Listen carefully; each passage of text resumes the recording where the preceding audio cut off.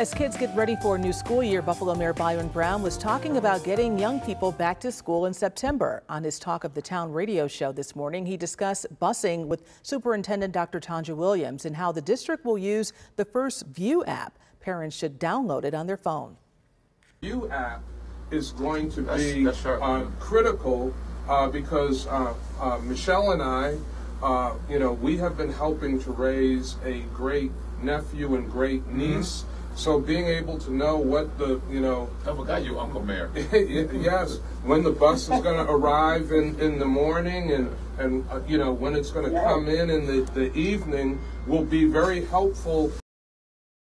The First View app gives accurate and quick information. Dr. Williams says parents should expect bus delays when school starts in September.